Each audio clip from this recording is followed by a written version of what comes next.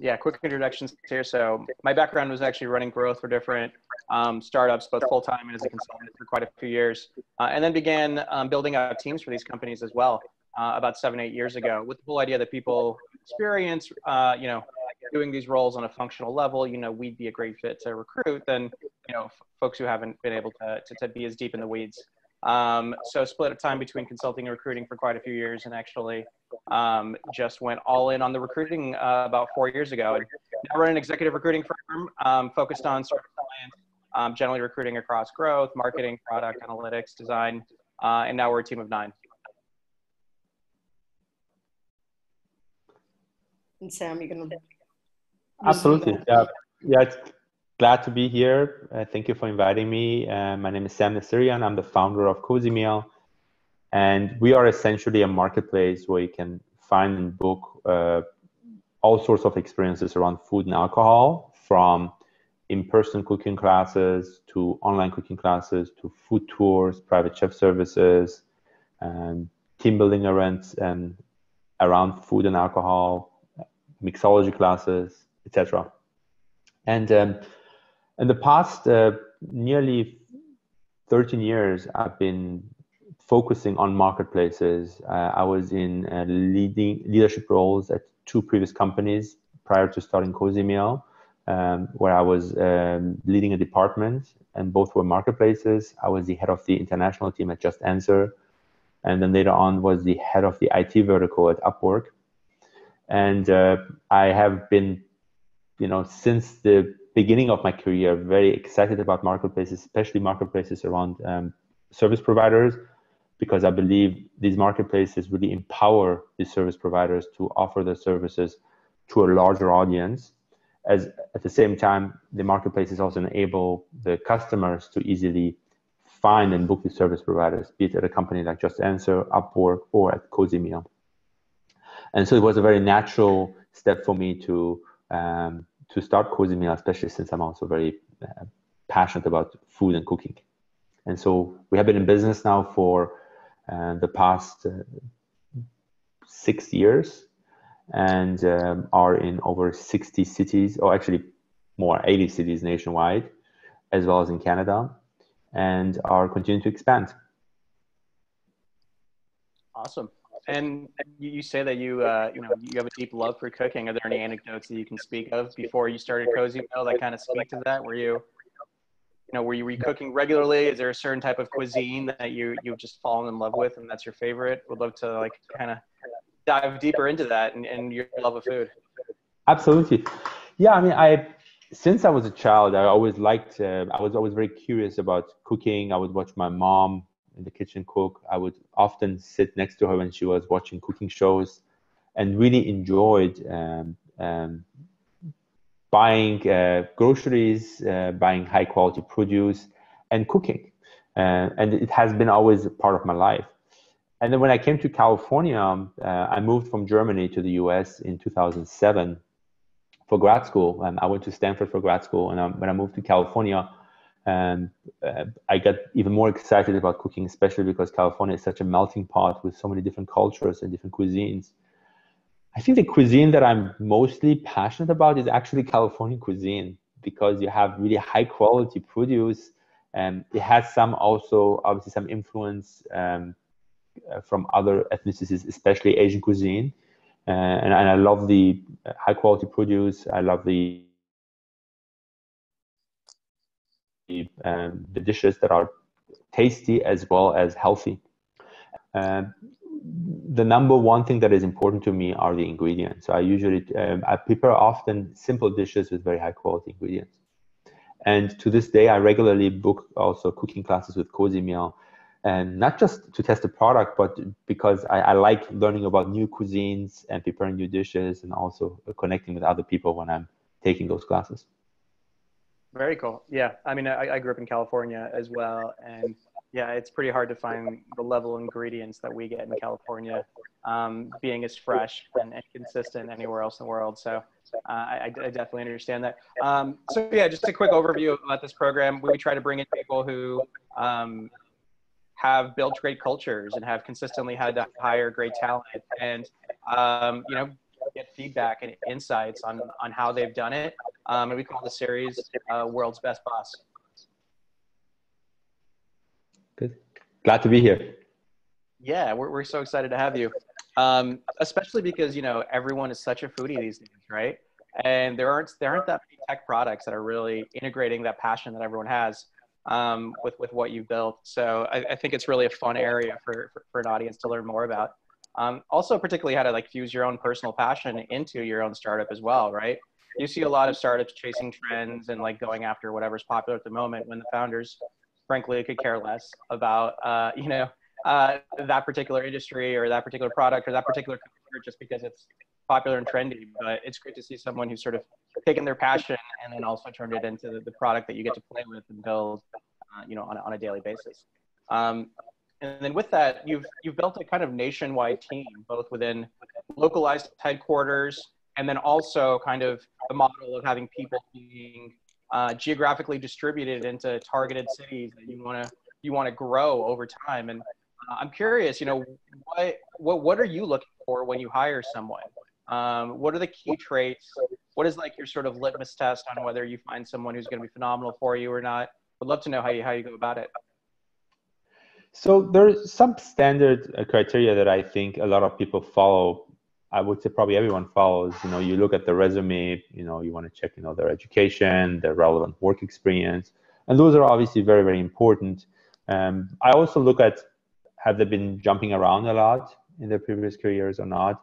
For us, it's very important when we hire people that they stay with us for a long time.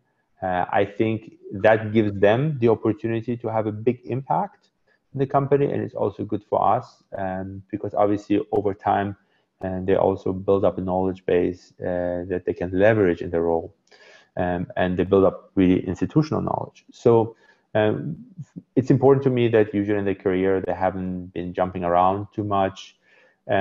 Culture fit is very important to us, and also that I can see myself and other team members as well. They can see themselves working with that individual candidate. And the way we usually find out about it is that in the interview process, we do some case studies with them. And those case studies are not only just puzzles that sometimes companies ask you to solve, which I think they're not bad. Puzzles are great. But usually also we have like real world questions. Like for instance, we are working currently on launching several new product lines, and we're already in the middle of the launch for those product lines. And so one of the questions is usually, how would you launch this product line? Can you walk me through the steps?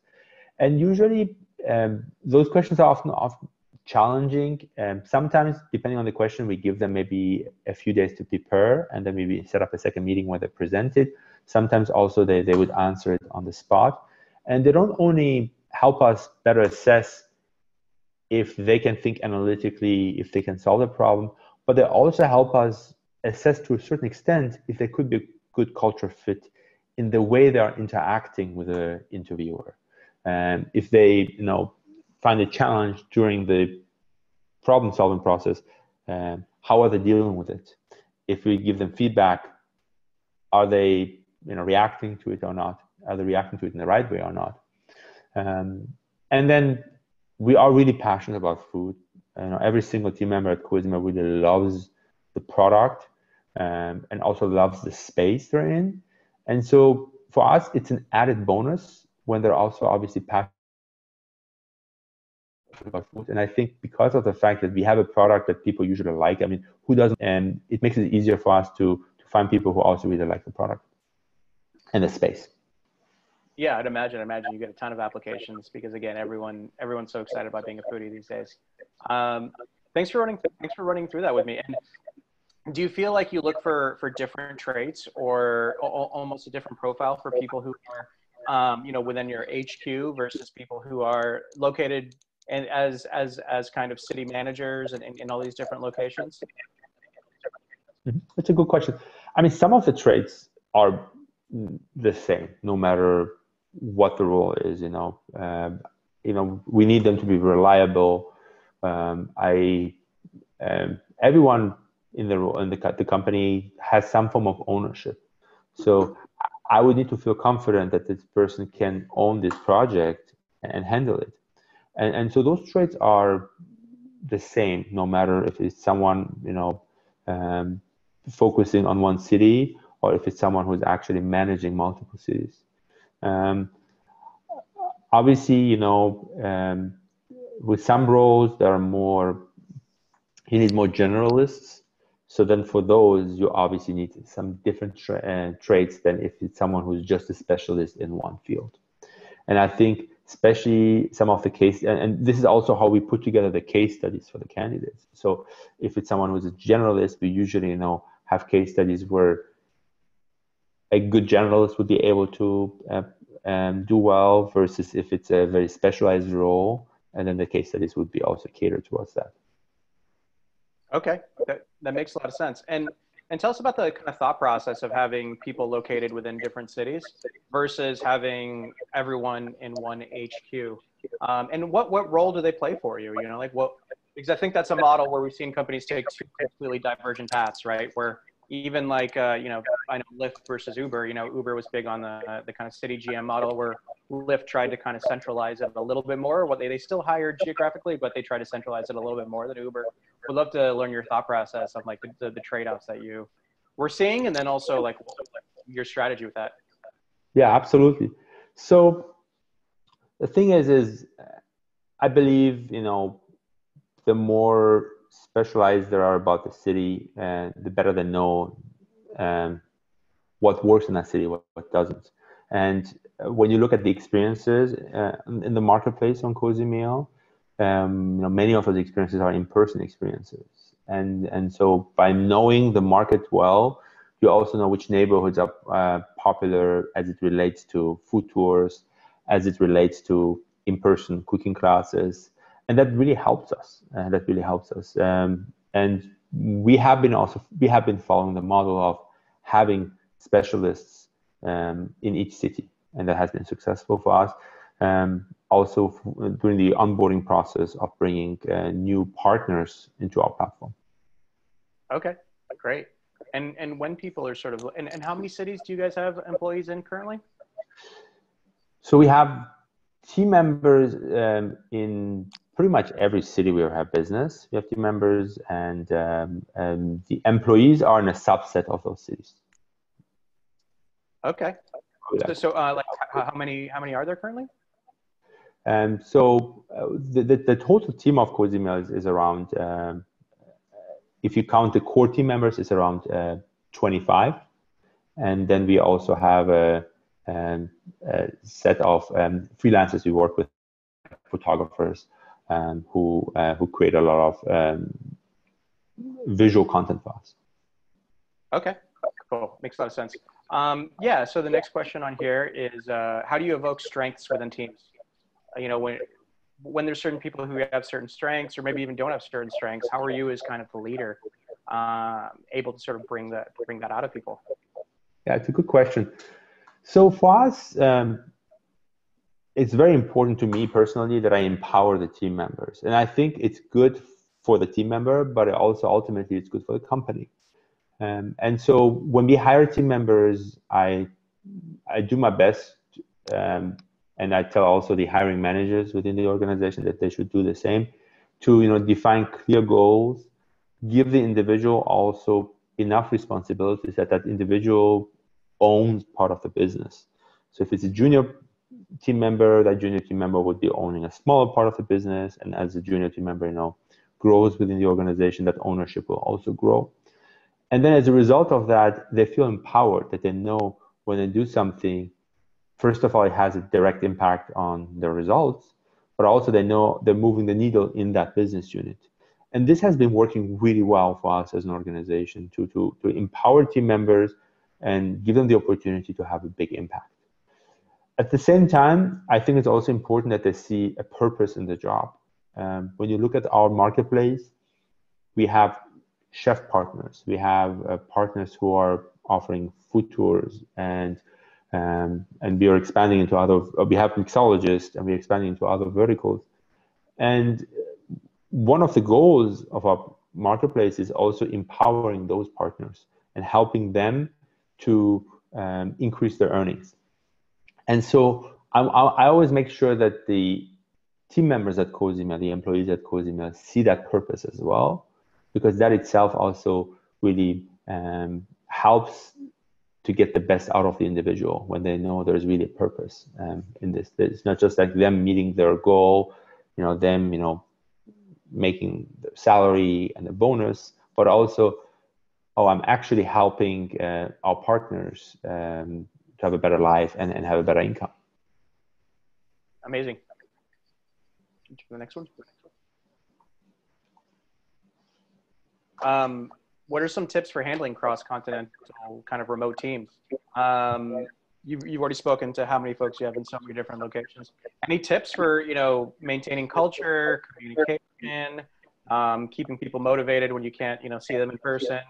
Any failures also that you've learned that you guys maybe didn't do right and you had to kind of go and learn and go back to the drawing board?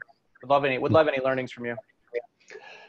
Absolutely. So, we had this set up early on. Even when we started Cozymeal and we were just in 2 cities. So we launched Cozymeal with its current service in July 2014 in San Francisco. Shortly after that, we expanded to LA, and then we were for 2 years only into those 2 markets. And even then, we had our software engineers, which is still the same team, overseas. Our software engineering team is in Ukraine.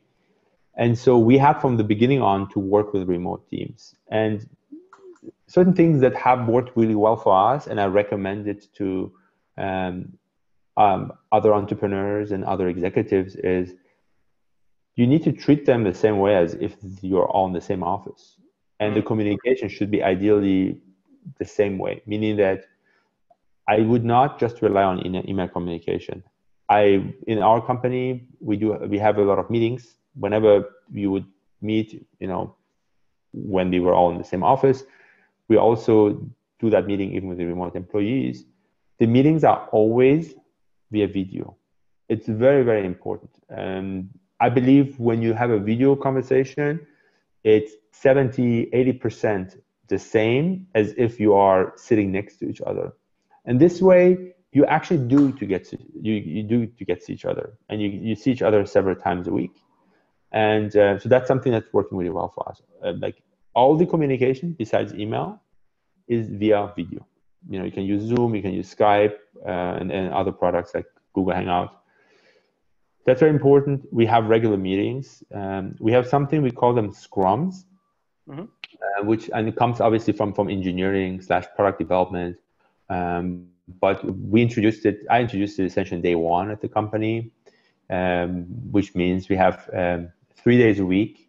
We have our scrums where every team member, pretty much every core team member joins it. And then each team member says in 20-25 seconds what they've been working on, what they're planning on working on. And all the scrum meetings are also via video. So you get to see each other, what the other people have been working on. It makes the job more exciting. You want to present what you have accomplished. You want to hear from others what they have accomplished. It also encourages them to have conversations afterwards. So sometimes someone might mention something interesting they've been working on, and then someone else in the team hears it and actually would like to continue the conversation, and then they connect after the Scrum meeting and continue the conversation. So I think the most important thing, if you want to sum it up, is communication. And that you want to keep the communication going, and you want to do it ideally over video so you get to see each other. Failures, I think we have been lucky that we introduced this very early on, simply because in my previous roles, I was also managing remote teams, and we were already doing it that way. This way, this was easy for me to introduce because I just continued what I had been doing already at Upwork, and especially at JustAnswer, where I also had a remote team in Europe.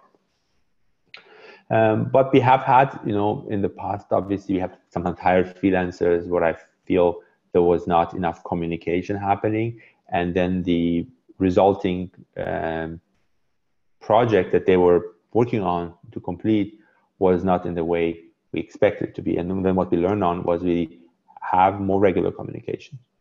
And I think nowadays with all the technology we have, it's really easy, and it really replaces the need to be all in the same office. Yeah. Okay.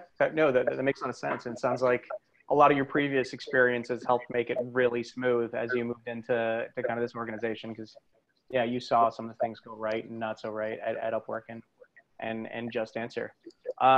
This is something we were just talking about before we started the session here. How have you shifted gears during COVID across the board and in any way?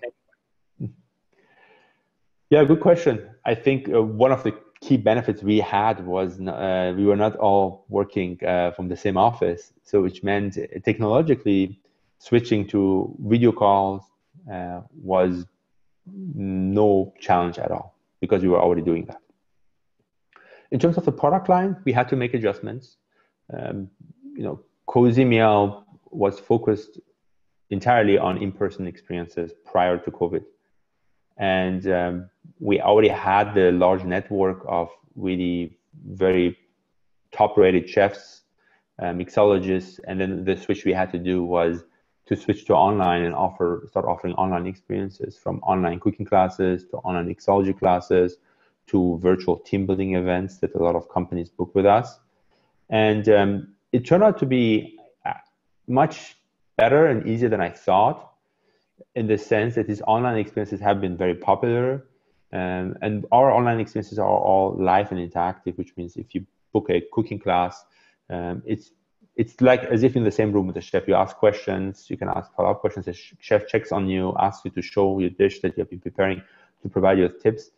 And I believe actually even when the world has defeated the pandemic, these online experiences, the popularity will probably go down compared to the current popularity, but I don't think it will go down to the level it was prior to the pandemic, because people also see a big value in them. For instance, I'm a huge fan of our online cooking classes. I booked one on Sunday. I attended one on Sunday. I'm attending another one this coming Sunday. And the reason is because these online experiences are often logistically much easier to set up, meaning that if you book like an in-person cooking class, you have to go to the venue, you do the class, you have to come back. And obviously there's a social aspect. You have a great time and people love it, and it's good. And I don't think that will be replaced, but I think another option is if you do it from your own kitchen, and within an hour and 20 minutes or an hour, you prepare a dish in a live interactive cooking class. You don't have to travel to that venue and come back. And I think that provides good benefits. Yeah. So that was certainly one of the big shifts we made is towards online experiences. And then on the in-person experiences, we started providing our chef partners with more options to communicate to the customers what measures they are taking to make the experiences as safe as possible. So if you go on cozymeal.com, we are getting now again bookings for in-person experiences, and then so you see that it says that in the profile, chef will be wearing a mask, chef will be providing masks. This experience is social distancing friendly in the sense that the chefs usually spreads out the participants in the room so that they have at least 6 feet distance, or some of the experiences are outdoors, especially if it's like a barbecue class. So we did that. And then there have been some products that we as a company have been planning on launching for a while in the past year and a half. And you're planning on launching them in 2021. And those products are more immune to COVID-19.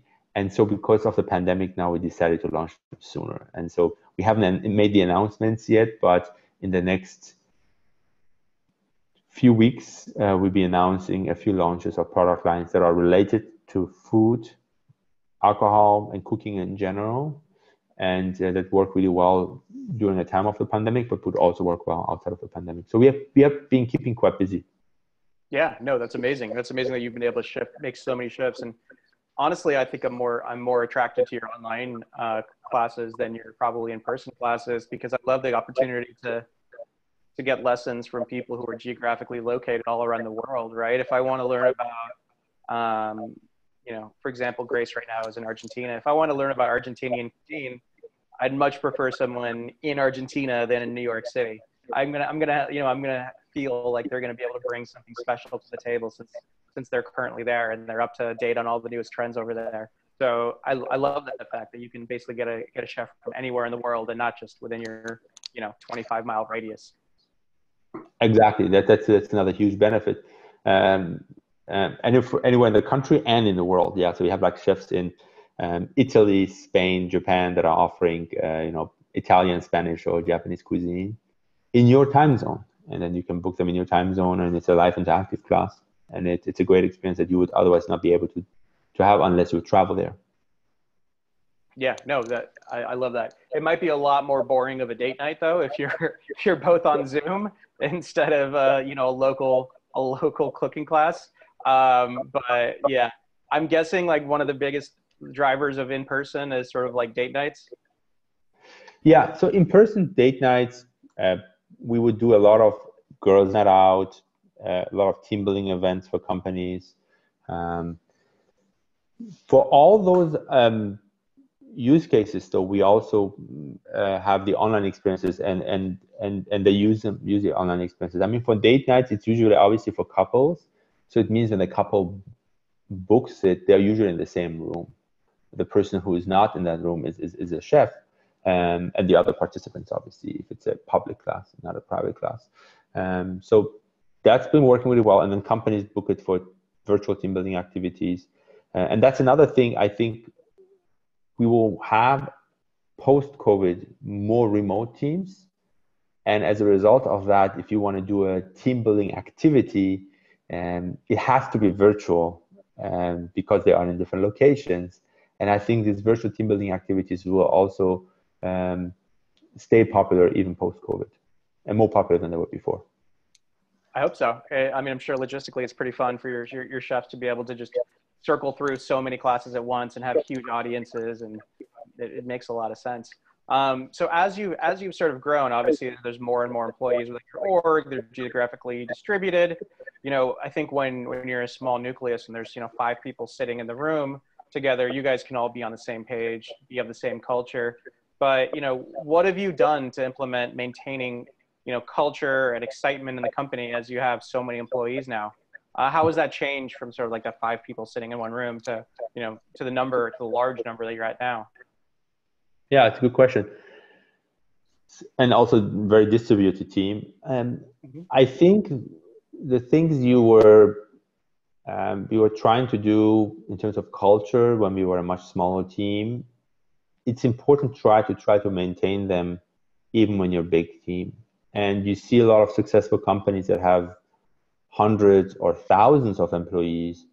They usually try to do the same, which is you want to make sure that everyone is aware about the company vision. And ideally, you want to have the buy-in of every single team member. And you want to keep the clear communication. You want to make sure that people have these are the options that I can communicate with my team members. These are the options that I can communicate with the executive team if I want to provide feedback. So I tell every single team member, whenever they have feedback, even if they don't report to me directly, I'm available to receive that feedback, and they can always connect with me. And then in general, you provide them the opportunity to provide feedback and listen to the feedback. And whenever, as long as it's possible, make adjustments that you can make. This has been the key to our success, and this is also something we want to maintain no matter how big we get. Okay. And do you ever feel the push and pull between, obviously you're a venture-backed company and so forth, so obviously you have to grow at certain multiples to please the investors and just to please yourself as you're running this company and you want it to grow naturally. Have you felt having to encounter a trade-off between in the name of hyper-growth versus company culture?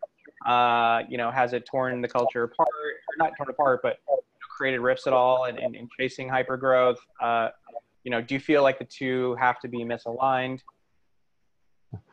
No, not at all. I think as long as you empower the team members, and each team member actually owns a business unit, and you communicate to them clearly, these are the goals. We want to get from A to B, and this is the reason why I want to get from A to B, you can get them actually very excited to also contribute to the growth because they see the benefit themselves.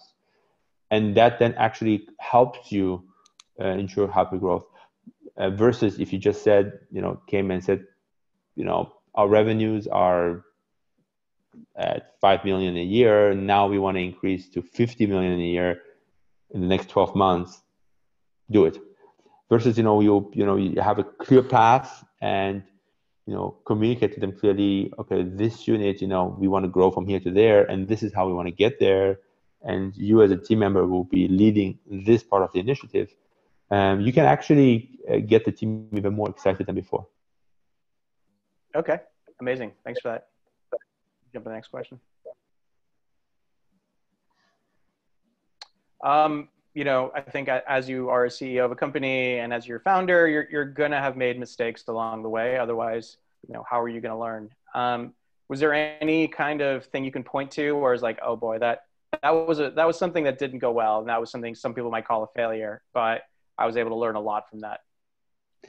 Yes, I mean, we in the past we had launched. What we usually do is we started offering a marketplace where you can find and book cooking classes with local professional chefs. And the vision of Cozymeal had always been to be the marketplace for everything around food and alcohol. So which meant, we started with cooking classes, then we'll be expanding to other verticals.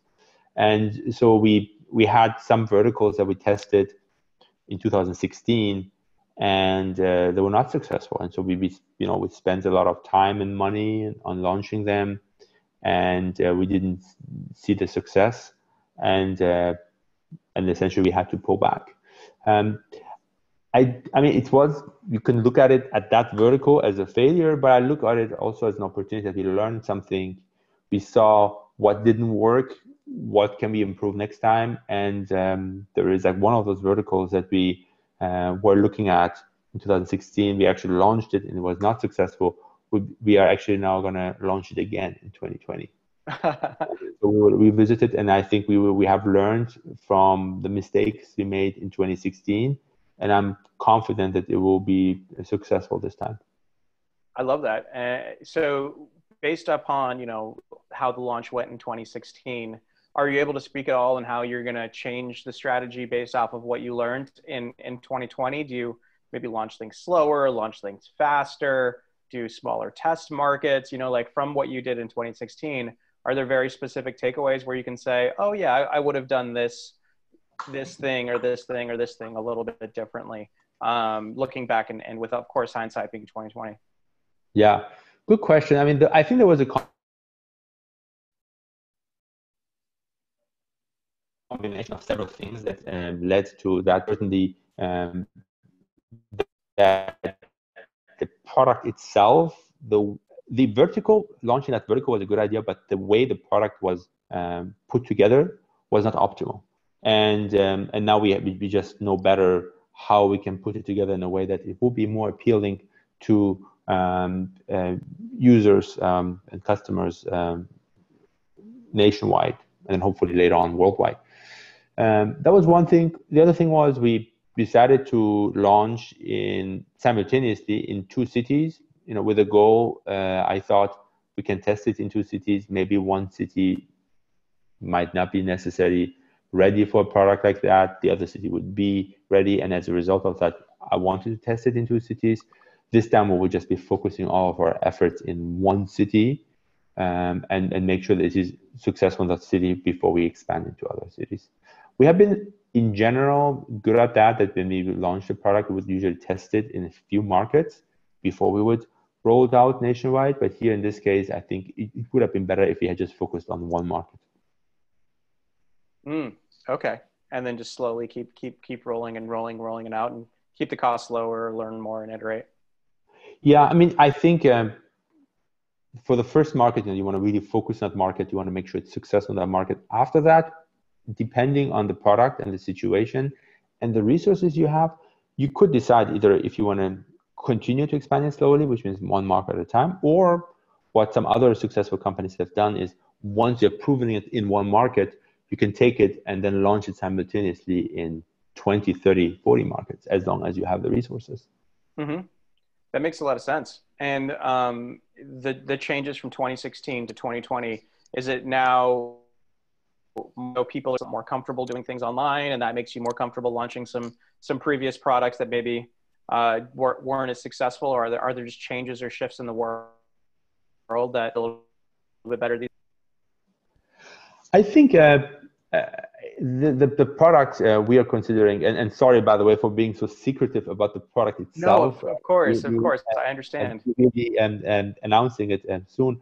And it is, from our perspective right now, at least the way we see the product,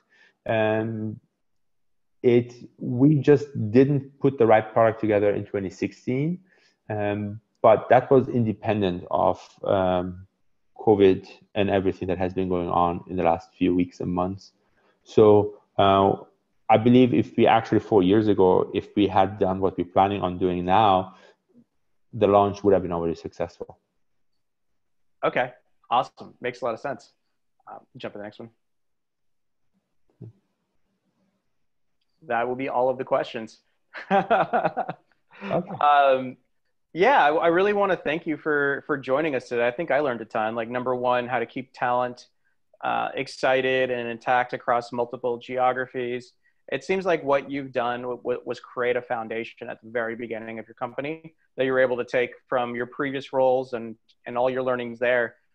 Usually founders go through a lot messier of a process, and they don't really understand the foundational layers of how to do this stuff until, years down the road. But it looks like your previous corporate experience or startup experience in marketplace has allowed you to kind of come in on day one and lay that foundation. So that's really great. Thank you. Yeah. Thanks for joining us, Sam. And this will conclude our live event. If you're interested in the recording, definitely reach out to us, and we'll be following up with more information. Thanks so much. Thank you. Bye-bye.